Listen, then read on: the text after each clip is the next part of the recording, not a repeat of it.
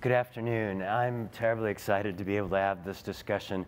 We've had many conversations here about the greening of the world. We also have certain realities about oil. And I want to start with you, President Dale, about the vision. What gave you this perspective that the world could have from Guyana oil, that it could pursue biodiversity, and that you can pursue climate action at the same time? Well, it's not really a vision, it's a reality. Our country, as you know, is blessed with a lot of natural resources. We have a forest the size of England and Scotland combined, storing 19.5 gigatons of carbon. That forest is very valuable. We have been able to maintain that forest with the lowest deforestation rate in the world, rich in biodiversity and ecological services. And we have been pursuing a development along a low-carbon development pathway in which the forest plays a very key and critical role.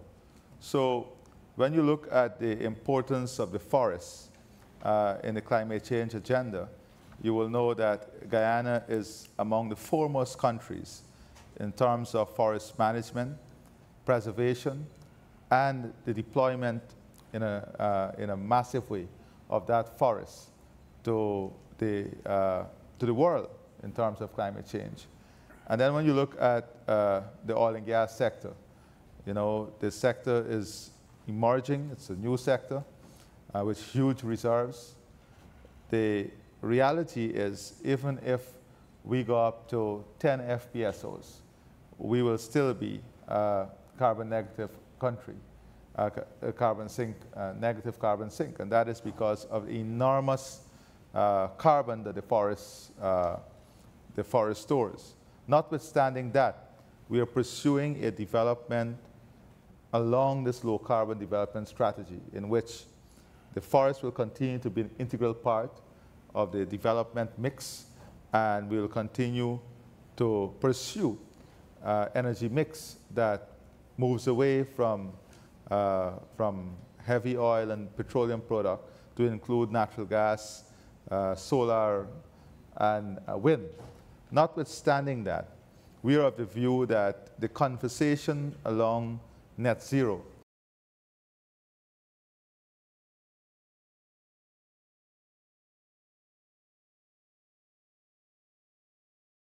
that is now become a conversation in this conversation, and not how do we create a balanced set of policies and programs to achieve net zero in a sustainable way. So I think that it is very important for us to get back to that balanced conversation. And for that balanced conversation to take place, it requires all the stakeholders around the table, and not the locking out of companies and countries who are investing in oil, petroleum products. President Duque, let's pick up on that point about oil. Why does the world need oil? So I think, Carlos, it's very important to understand that the global south has different challenges, and we need to finance the transition, not only the energy transition, the economic transition, the environmental transition, in a sustainable way. As President Ali was mentioning, I'm really impressed by his efforts to keep on promoting the low carbon development strategy, being a zero deforestation country, having 40% of the land in the hands of indigenous communities with land titles, and trying to change the energy matrix so that they don't depend on oil to generate electricity, but they also use the richness of the oil to face the social challenges the country has. And I'll give you the example in a country like Colombia. In Colombia, the oil sector represents almost 47% of the exports. It represents 35% of the foreign direct investment, more than 25% of the investments you have in the local capital markets, and almost 20% of the tax collections. So without the oil sector, it'll be almost impossible for Colombia not only to keep on increasing and improving the social safety net, but also to use resources to invest in this transition. And that's something that has to be very well understood. And also something that is very important in the case of Guyana. Guyana is now a country in reserves. It has a population of more than 200,000 square kilometers, and it has literally the population of Vermont.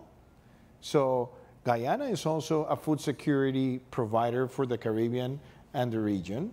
Guyana is an energy security provider, and they need these resources to allow better education, better health, better infrastructure. So I think having that balance is possible. And I'll finish by saying that the example of Canada is quite interesting. You have a country that is it's a power in forestry, but it's also a power and in conservation, and it's a power in oil and gas. It's also a power in mining, but it's also a power in sustainability policies to accelerate the decarbonization of even sectors that are difficult to abate. So I think it's that balance what it's needed, and that's why we can't be ideological about it. We just have to think on the balance and how we make the transition possible while allowing the people in need to improve their quality of life. Yeah, it's quite striking that demand is one of the hardest things to change, and if you can't satisfy that demand, I don't need to tell you as two politicians that when you can't actually satisfy that demand, prices increase, life gets complicated. But let's come back to a point that you mentioned earlier, President Dale, about building consensus and creating a dialogue with stakeholders. You had something quite extraordinary on the low carbon development strategy. Can you tell us more about that? Yeah, before I get into that, though, I want to get back to a point you raised on how do we meet that demand. I mean, the U.S. has showed us recently how to meet that demand. They issued more licenses to ramp up production. So meeting demand requires production. So when we have this conversation about locking out new entrants to the market, that is not a balanced conversation. That is a conversation that sometimes I wonder about. Because if you are to lock out new entrants into the oil market and you're making it more difficult for those entrants to get capital to finance the production, you're making it more difficult, you're increasing the risk factor for those entrants, then you're protecting a monopoly that exists. And you're allowing that monopoly to grow by ramping up production. So, so demand is indeed a big issue, and we can be part of the solution in relation to that demand. Now, the low carbon development strategy is a strategy that seeks to create that balance in the development not only of Guyana, but all forested countries. For a very long time, forest was not even on the agenda, the climate agenda. And you're aware, my friend is aware of that because he is one of the champions to get forests on the agenda. Guyana came out with a low carbon development strategy in which we present the forests as part of the holistic solution for, in climate change and in managing the effects of climate change. Now, that forest has a value. It has a standing value, and there is a value for the carbon it stores. Now, who is going to pay for that value? Who is going to bear this? There's opportunity costs. If you're not going to cut the forest down, if you're going to utilize the forest in a sustainable way, then there must be a value for your contribution. Today, as I speak to you, there is still a voluntary market. There is no structured market, carbon market for the forests. When are we going to have that conversation as to how we finalize arrangement to have a full-fledged structured market for carbon storage and the role of the forest? That is what is going to help us, because the cost of adaptation is enormous. You have Latin America and the Caribbean, for example. Aside from the financing gap in terms of climate change and transition to cleaner energy, you have a situation where we are off track the SDGs, of the SDGs in Latin America and the Caribbean, and it requires billions of US dollars of investment, with a situation where the debt to GDP ratio is 117%. You have inflation rate at the end of 2022 at 9.2%, rising food insecurity. So all of this, and all of that is addressed in the low carbon development strategy. The low carbon development strategy 2030 expands into the marine economy. How are we going to ensure the functionality of the environment, safeguarding the environment, keeping the forests, but at the same time ensuring that the livelihood of the people, that the economic development of the country, that the transformation of the country is not at risk. Because you can keep the forests, at the same time, you have to find resources to give the indigenous community, the citizens of Guyana, good health care. You have to give them education. You have to give them infrastructure. You have to give them water. And then we are living in a world in which the disparity continues to expand itself. Take, for example, in the era of modernization and mechanization, the developing world was left behind because they did not have the capital to mechanize. The developed world went ahead and mechanized. They became more competitive. Now we have digitization, again, widening the gap between the developing world and the developed world. Who is going to finance that gap? When are the developing countries going to get the full opportunity to exploit their resources to ensure that they can survive in this highly competitive environment? That is why the balance is required. And that is why the LCDS is a holistic approach to finding that balance in terms of managing the environment, ensuring the livelihood of the people, promoting economic wealth, creating equality, bridging inequality, and ensuring that the aspirations of Guyana and the people of the world are met in a balanced approach. So first of all, the critical need to eradicate disparity, to use the resources that you have, to be able to balance those resources with the ability to absorb carbon. And President Duque, I'll come back to you because you've been quite deeply involved with an Amazon initiative. Can you tell us a little bit more about how that fits into this picture and the strategy of being able to absorb carbon?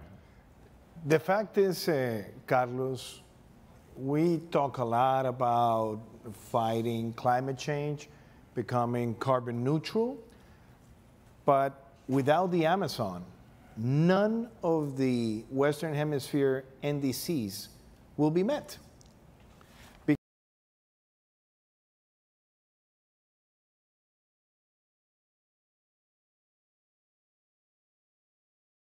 Today is not only the home of the world's biodiversity.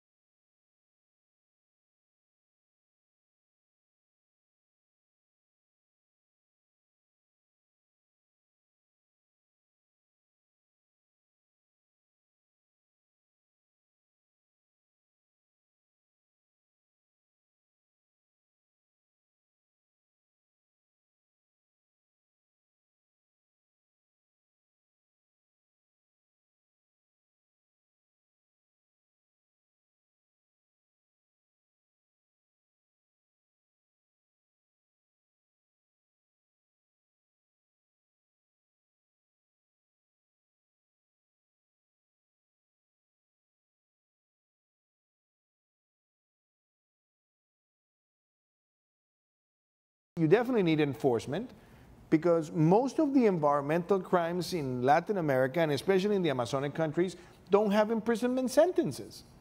So people can go and, with all due impunity, destroy the jungle and they won't get a severe sentence from justice. So you need to update your law and order.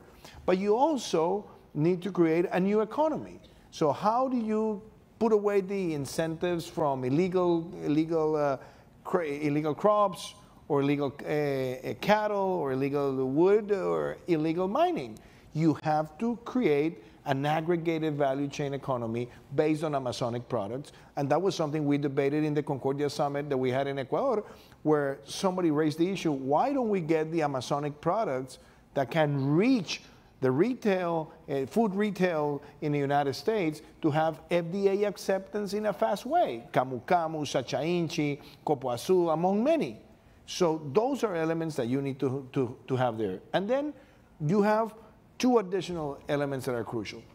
How much and how are you going to pay communities to preserve? Because as President Ali just said, many people say, well, I'm not going to pay you for the jungle that already exists.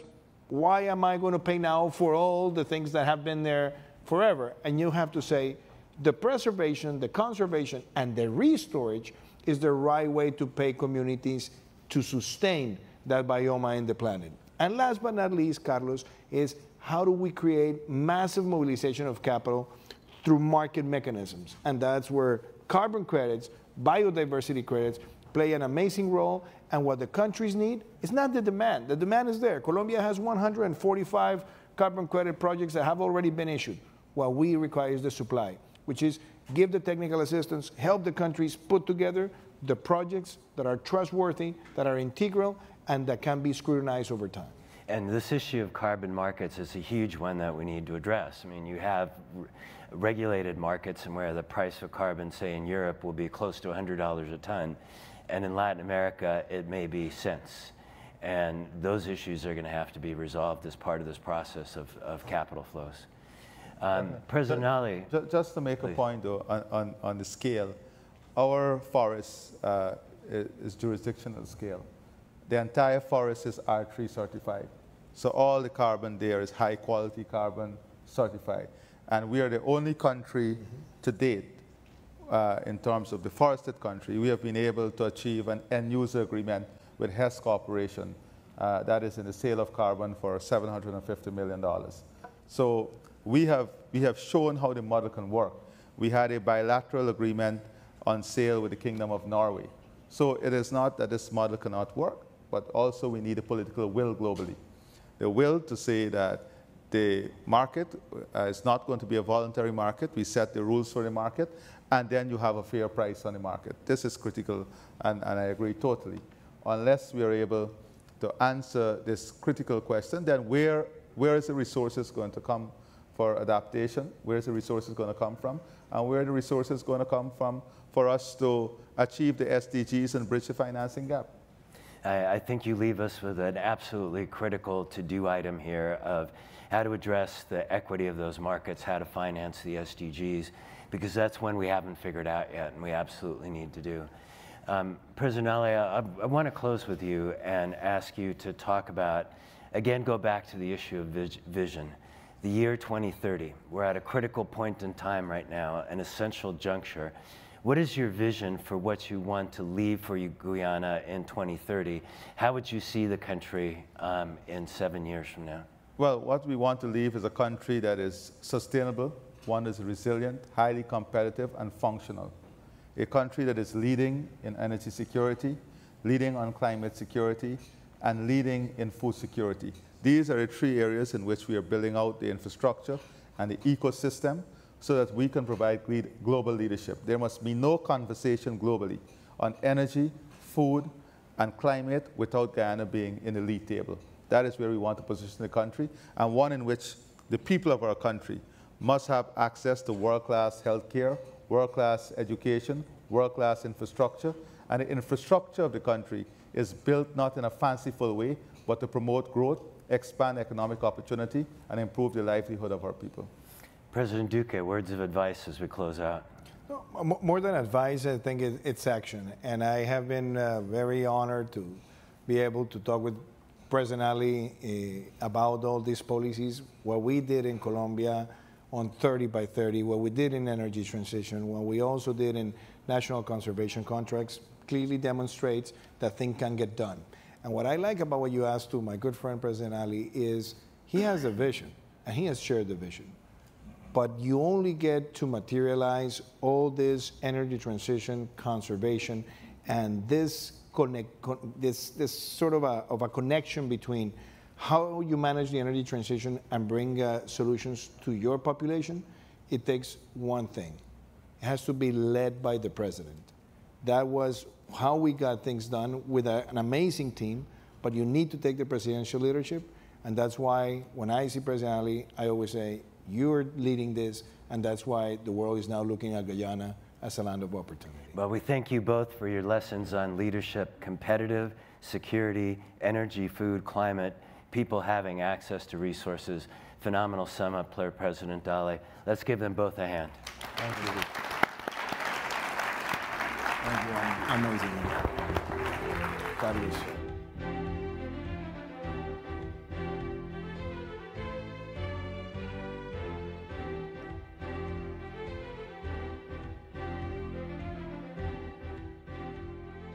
Please welcome to the